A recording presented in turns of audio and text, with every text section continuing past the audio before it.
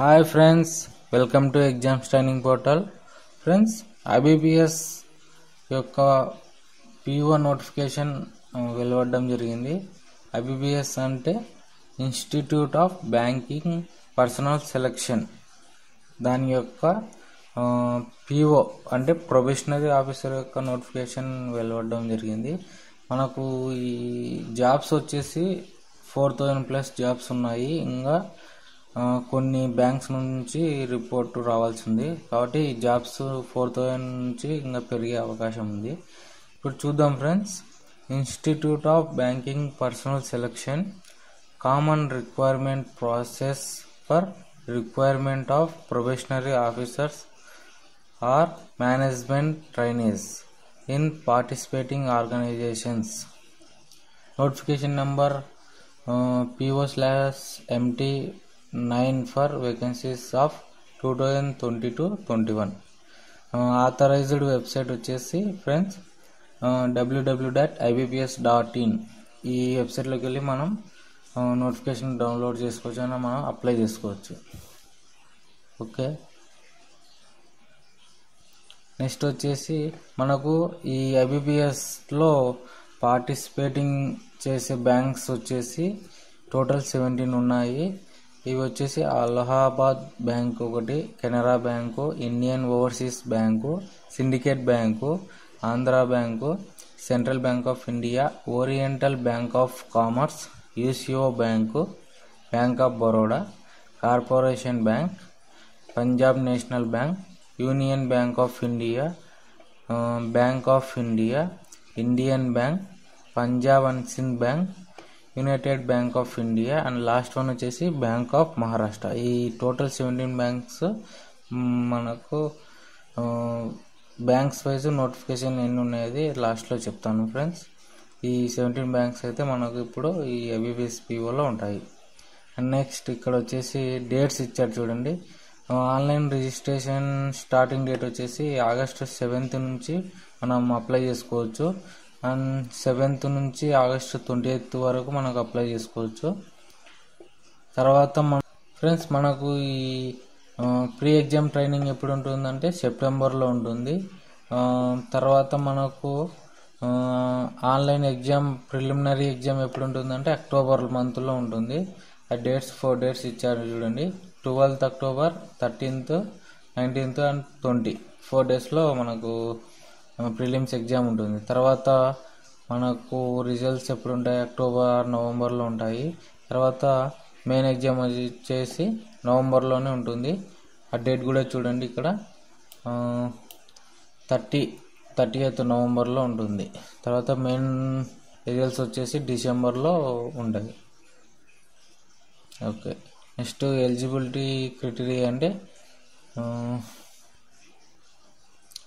Age వచ్చేసి మనకు 20 years నుంచి 30 years మధ్య ఉన్న వయసు వాళ్ళందరూ మనం అప్లై చేసుకోవచ్చు. తర్వాత క్యాస్ట్ బట్టి ఏజ్ రిలాక్సేషన్ ఉంటుంది.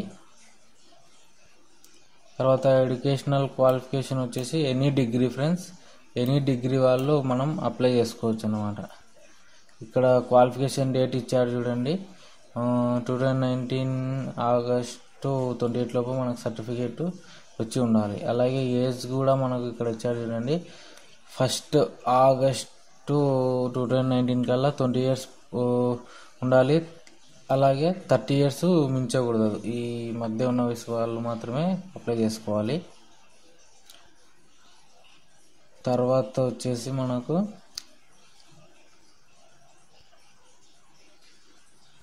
ఎగ్జామ్ అనేది మనకు ఆన్లైన్ ఎగ్జామ్లో ఉంటుంది. ప్రిలిమ్స్ కానీ మెయిన్స్ కానీ 2 ఆన్లైన్లో ఉంటుంది. అది ప్రిలిమ్స్ వచ్చేసి ఎన్ని మార్క్స్ ఉంటుందంటే 100 మార్క్స్కి. అది ఇక్కడ ప్యాటర్న్ ఏ విధంగా ఉంటుందో అనేది ఇక్కడ ఇచ్చారు చూడండి. ఇంగ్లీష్ లాంగ్వేజ్ వచ్చేసి 30 questions ఉంటాయి, 30 marks, 20 minutes టైం ఉంటుంది. ఏ సబ్జెక్ట్కి ఆ సబ్జెక్ట్కి మనకు టైం అనేది సపరేట్ ఉంటుంది. అంటే టోటల్గా మనకు 1 hour టైం ఉంటే ఇక్కడ చూడండి 20 minutes. అంటే మనం ఒక సబ్జెక్ట్ సెలెక్ట్ చేసుకుంటే 30 questions 20 minutesలో కంప్లీట్ చేయాలి. తర్వాత క్వాంటిటీ ఆప్టిట్యూడ్ అనేది 35 questions ఉంటే 35 marks ఇచ్చాడు. 20 minutes టైం ఉంది. అలాగే రీజనింగ్ అబిలిటీకి 35 క్వశ్చన్స్ ఉంటే 35 మార్క్స్. టైం వచ్చేసి 20 minutes. Total 100 questions 100 marks 60 minutes అంటే 1 hour టైం.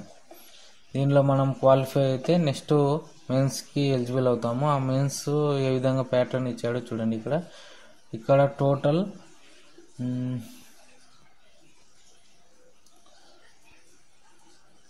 155 క్వశ్చన్స్ ఉంటే 200 మార్క్స్ ఇచ్చాడు.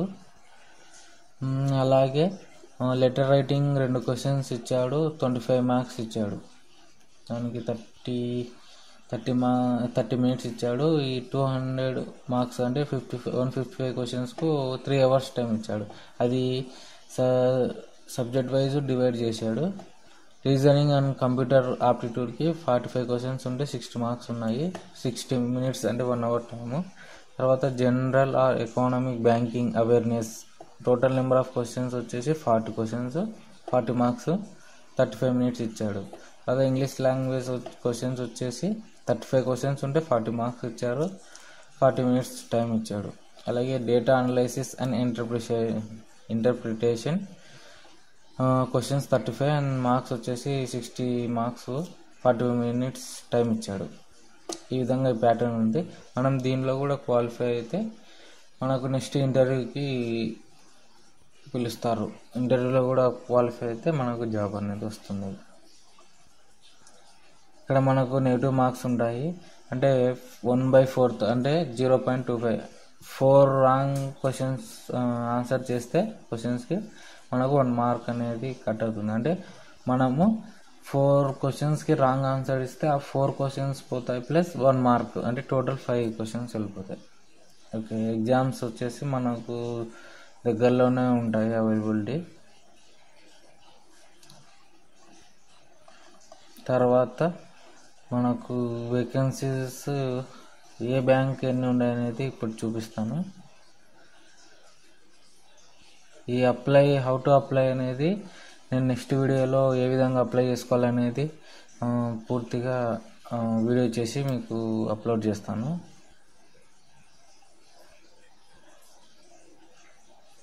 నెక్స్ట్ ఇక్కడ చూడండి ఫ్రెండ్స్,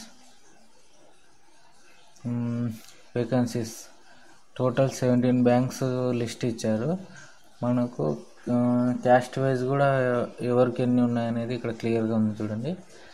అలహాబాద్ బ్యాంక్లో ఎస్సీ వాళ్ళకు 75, ఎస్టీ వాళ్ళకు 37, ఓబీసీ 135, ఈడబ్ల్యూఎస్ వాళ్ళకి 50, యూఆర్ అయితే 203, టోటల్ 500 జాబ్స్. ఆంధ్ర బ్యాంక్ అయితే ఏమీ లేవు. బ్యాంక్ ఆఫ్ బరోడా కూడా 0 పోస్టులు. అలాగే అన్ని బ్యాంక్స్ ఏవేమి ఉన్నాయని ఇచ్చాడు. టోటల్గా 4336 ప్లస్ ఇంకా ఇక్కడ మనకు ఇచ్చాడు చూడండి, ఎన్ఆర్ అంటే నాట్ రిపోర్టెడ్. అంటే ఇక్కడ చూడండి ఏవేమి బ్యాంక్స్ ఇంకా ఇప్పుడు రిపోర్ట్ ఇవ్వలేదు. అంటే సెంట్రల్ బ్యాంక్ ఆఫ్ ఇండియా ఇంకా ఎన్ని పోస్టులు ఉన్నాయనేది వాళ్ళు క్లియర్గా ఇంకా ఐబీపీఎస్ వాళ్ళకి ఇవ్వలేదు. ఇంకోటి పంజాబ్ నేషనల్ బ్యాంక్ వాళ్ళు కూడా ఇవ్వలేదు. తర్వాత సిండికేట్ బ్యాంక్ వాళ్ళు కూడా ఇవ్వలేదు. వీళ్ళందరూ ఇస్తే ఇంకా జాబ్స్ పెరిగే అవకాశం ఉంది. ఓకే ఫ్రెండ్స్, సరే ఓకే ఫ్రెండ్స్, నెక్స్ట్ వీడియోలో నేను ఏ విధంగా మనం ఈ జాబ్కి అప్లై చేసుకోవాలనేది చేస్తాను. తప్పకుండా చూడండి. Okay, thank you friends.